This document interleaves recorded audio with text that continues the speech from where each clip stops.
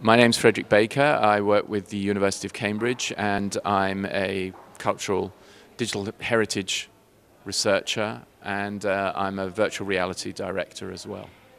What I've heard about the Torch Initiative, what I see about the Torch Initiative is that I think it needs to have far more diversity within it. The point about it is that Europe is about a process of values. It's a negotiation of those values. And it's the same in a sense with religion. And one of the key religious aspects, I'm Catholic myself, but one of the key aspects today is tolerance.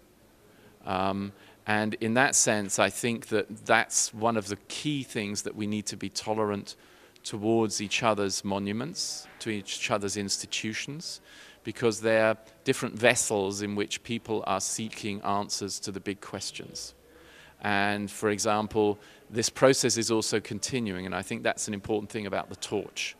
You know, the torch is being handed on. So in West London, there is an incredibly beautiful Hindu temple that has been built of Carrara marble, that was sculpted in India, and is there for people to see and to worship in West London. Now that I see as being part of the cultural heritage, just as much as the small little chapels of the Welsh-speaking Methodists that are falling apart, or in England, where one of the biggest problems of cultural heritage is there were so many Protestant chapels in the industrialization.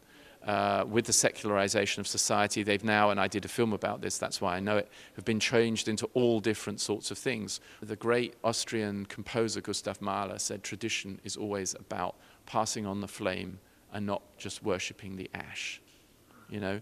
And I think that's a crucial thing with this Flame Initiative, is that you think it's about the positive sides of the religious traditions here in Europe, that flame is continued, you know, always. And so that's why I'm saying, looking particularly for also these places or squares where all of this is next to it. There are squares in places in the former Austrian Hungarian Empire, places that are now Romania, where you have the synagogue next to a Catholic church, next to a Protestant church, you know, on the main square.